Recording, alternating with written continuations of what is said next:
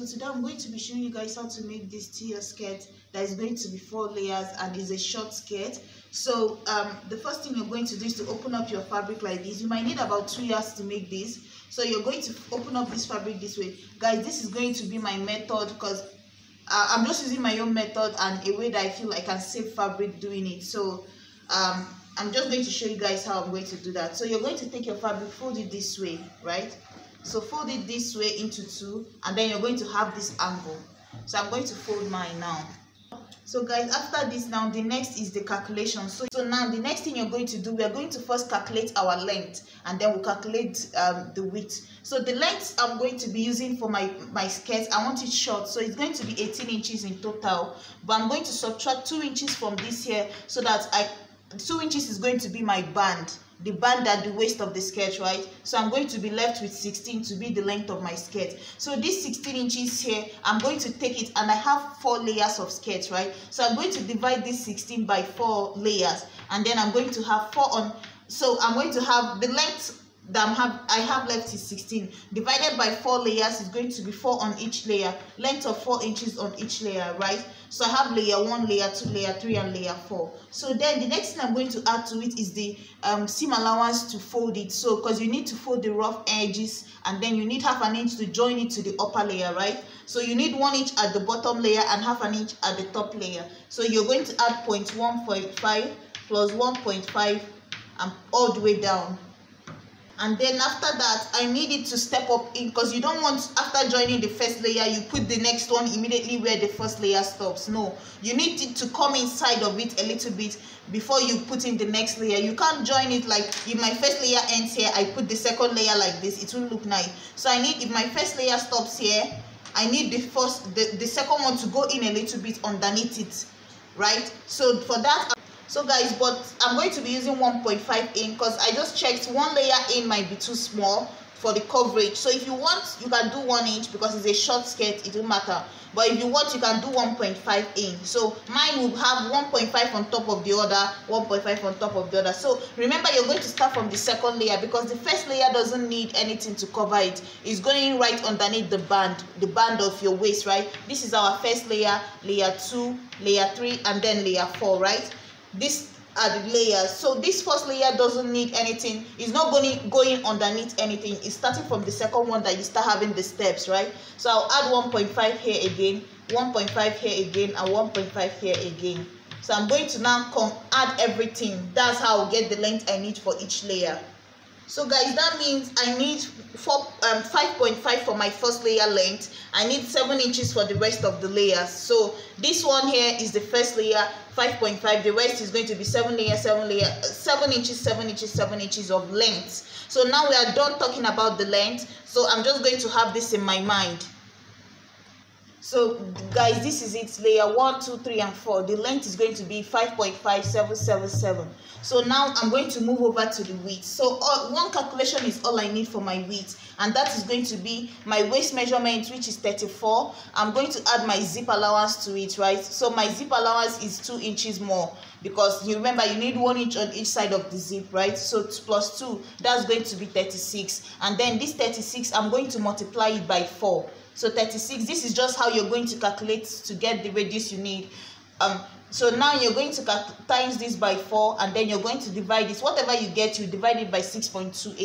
So guys, this is it here. So after calculating it, so whatever waist you're working with, add 2 inches to it because you need the zip, and then whatever you get. So for me, I'm working with waist of 34 plus 2 inches is 36. That 36, multiply it by 4. So multiply it by 4, and then you're going to get 144, right? Or whatever you get. That whatever you get now divided by this constant, which is 6.28. So for me, I divided it and I got about 22.9. So approximately 23 inches is what I'm going to be using. So this 23 inches now is what you're going to use for yours. So now that my fabric is folded like this, remember this fabric is just one single layer of fabric folded into 2. So now that it's folded this way, all I have to do is to take it like this, and I'm going to go ahead and measure round from this top part here. I'm going to measure that 23 inches I got for my waist. So you're going to put your tape here and mark 23 wherever you see it. So for me, that's here. Place your tape here and measure it all the way around and get to the other end. So guys, whatever you got after dividing your waist, so remember for me that was about 23, right? That whatever you get after your waist measurement that you divided, you're now going to start adding the layers to it. So I got 23, and then I marked that 23 from this point here. I went and marked the 23. You see my tape here is at 23, marked it. Then I added 5.5 to it for my first layer, and then so that 23 plus 5.5 is 28.5. So my next line was 28.5 all the way down. If you're looking closely, you will see it. So 28. Next layer. So guys, now I'm going to move over to layer 2. I'm going to add 7 to it because that's the length of the 7. Now we are adding lengths to all of them. So the layer 2 now is plus 7 is going to be 35.5, and I put my tape back again and mark 35.5. If you look closely, you see it there. So this is going to be my layer 2, layer 1, layer 2.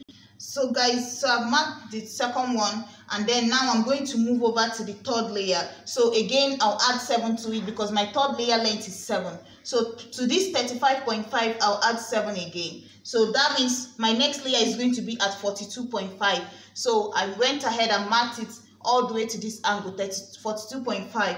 But if you look now, you will see that my fourth layer cannot fit in here because of how the fabric is folded, the Ankara fabric is folded. My fourth layer is also to add 7 to this 42.5. So if I add 7 to it, I need about 49 inches, right? And my fabric here, if I decide to cut 49 inches, the one on top cannot contain it, right? Because 49.5, sorry. So I'm just going to mark it at this layer behind the fabric. So guys, you see I've marked it layer 1, layer 2, layer 3, and layer 4. So now what you're going to do is you can go ahead and cut your lining, but cut your lining to just maybe if you want, you can cut it exactly like this and just stop at layer 3, right? And stop at layer 3 because that will be enough. Remember, all this is even too long because all this will still step up, and each of them will still step up by 1.5 inch, and you still need to fold the edges. So if you cut it this length, it will still be, I think it will even be more than enough. Start cutting it out. So I'm going to start here, cut this out, cut it out, cut it out, cut it out, and then cut this one out. So when you cut out this part here, you take out this excess because this hair is going to be disposed, right? It's nothing to us now. So you can take this here and use it to complete your layer for the fourth one. So I'm going to go ahead and cut mine now. So guys, this is what I was saying. So you see, this is what we took out from that top part. This was here before, right? So I took it now. All you have to do is to take this to the sewing machine, or now that it's still folded, if it's going to stress you too much, just take it the way it is now and pin it down. Pin it down this way, right? Once you pin it down, you go back in again. So now you've pinned it down, so you know what the excess you need will be, right? You've pinned it down. So now you go back in now and trace back your line and then cut it out. So now you don't have to go sew it and come back. So just pin it down like this, and then follow that same line and look under and see where you traced your line before, and follow that line and trace it back. So now you have the completion of your fourth layer. So guys, this is the lining I'm going to be using, and as you can see. So guys, I decided to use lining that is cut like a square, almost like I later decided to change it to A line. I wouldn't advise you to do that because it restricted my flay, and my flay wasn't like flowy how I wanted it to be. So I would advise you to use the initial method of cutting it the same angle as the circle, like the half a circle as the bodies, like when I showed you guys initially how you're going to cut the lining. Instead, just cut it how I said, like reduce it by 2 inches of length. That would be better than cutting it using this my method here, because here I'm just basically just tracing the lining in form of a line, and then I attached it. It didn't work out for me. So I would advise you guys to just go ahead and use the initial method of cutting the lining part here, and then mark 4 inches or whatever length you're going to have when you're done. Remember, my 16 inches for the total flay of my skirt, I divided it by 4 layers, and then it's going to, that 16 divided by 4 is going to be 4 inches of length. So I'm going to mark my first 4 inches here, second 4 inches, which is going to be at 8, another 4 inches, which is going to be at 12. But the next 4 inches cannot fit in because remember, like I said, I'm going to still use 1 inch to fold this here, and then so which means my lining is going to end somewhere at 13, and then my skirt length is going to stop at 16 somewhere here when I'm done. So you see, my lining is not the same length as my skirt. It stopped at, my lining will stop at 13 because I'll still fold these edges here, and then I'm going to be left with my skirts at 16 inches. So So my lining cannot be coming out at the end. It will not look nice. So divide it, whatever layer you decided to use. If it's 5 layers, mark the 5 layers and mark it on a straight line all the way on your lining so you don't make a mistake. So I'm going to stretch mine out all the way, connect it so that I can start placing my flay. So guys, this is it here. I've marked my line on this side and also on this line, because when I start sewing, I don't want to get confused. So what you're going to do now is I'm going to start with my first layer. But before you start with the first layer, go ahead and notch the center, right? Notch your center so you know where your center is.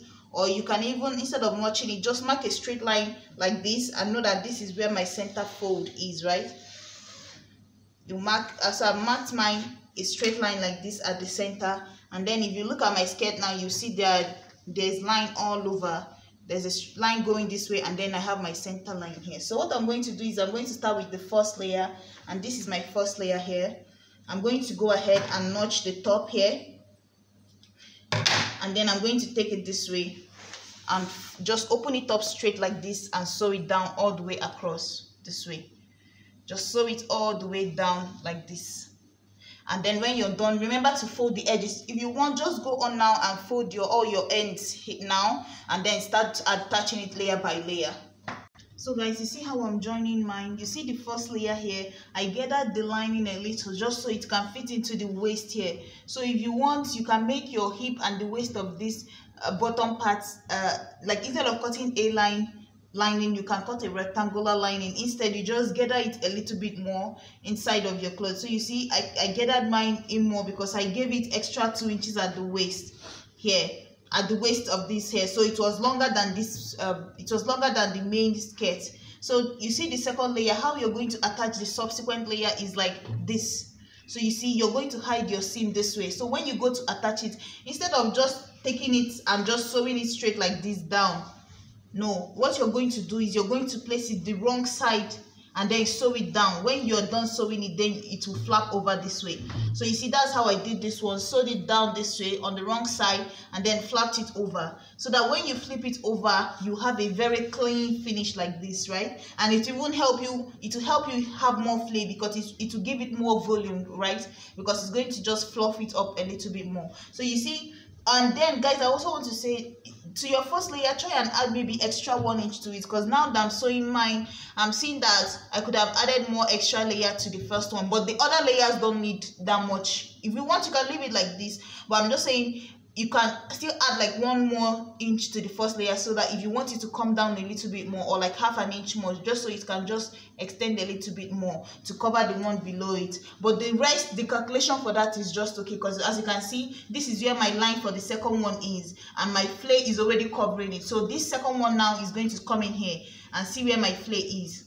So you see, it will cover it very well. So I'm going to just add the rest of them, add this one here, add the next layer, and then I'll go ahead and cut my band. And to cut my band, so guys, you're going to just cut out a fabric that is like 5 inches of width, fold it this way, and then you're going to iron in your stay before you fold it, and then tuck in half an inch on each side here, tuck in half an inch on this side, and then take the waist of your skirt, start from one side, fix it in between it, and just sew it all the way down to the other end of your skirt and fixing your zip.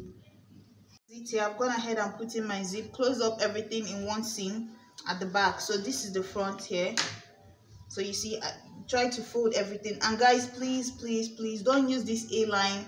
It was hard for me to put it together. So just use the same lining as the one I showed you guys. Like, cut it like how you're going when you're trying to cut out the layers. Cut your lining like that. So this is it here. So thank you guys so much for watching. Please like, share, and subscribe. Bye.